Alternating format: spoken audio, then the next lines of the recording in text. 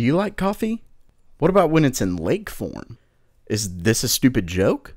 Yes, but I've got Coffee Lake news today, so stay tuned.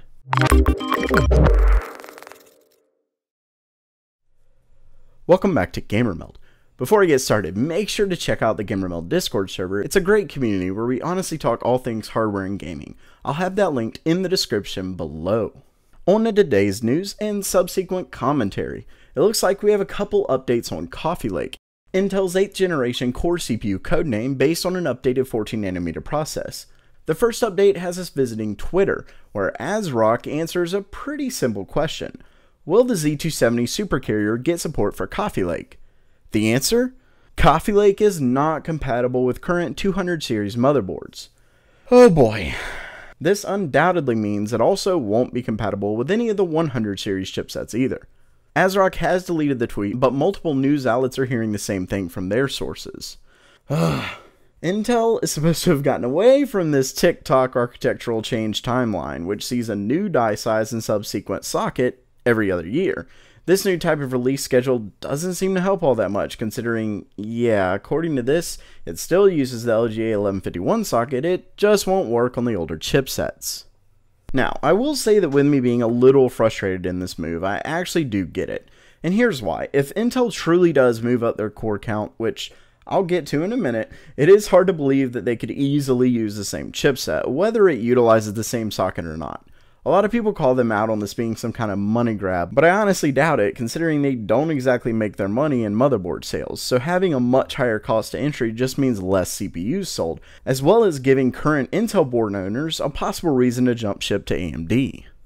Really, the simple fact is that people want more cores, so Intel seems to be trying to deliver. Unfortunately, if they immediately move to Cannon Lake, I highly doubt it would support the same 1151 socket, much less an older chipset.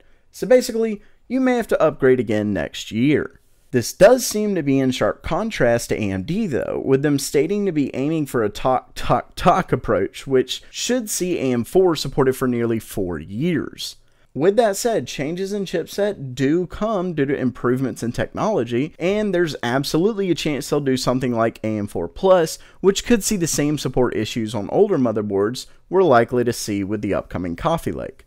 Only time will tell. Okay, back to the 6-core CPU talk. It seems there were some Intel slides that leaked, giving us even more of a glimpse of Coffee Lake. Originally published by a forum user on PCEVA, and then found by what seems to be WCCF Tech, since quite a few outlets have grabbed the story, so it's tough to figure out the first one. Either way, you can see their product roadmap, which shows us Coffee Lake will in fact come in both 6, 4, and dual core variants, and is set to release this year.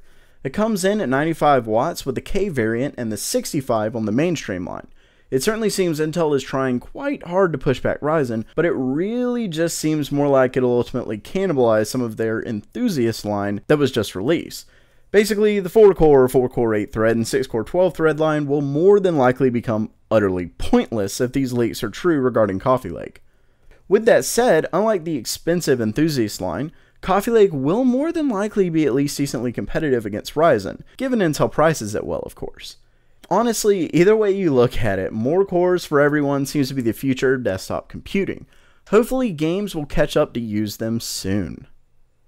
So while that ends today's video, what do you think about Intel letting go of their current motherboard crop?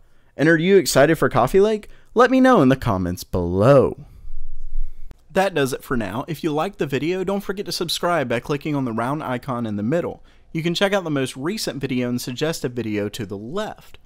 Thanks so much for coming, and as always, have a great day.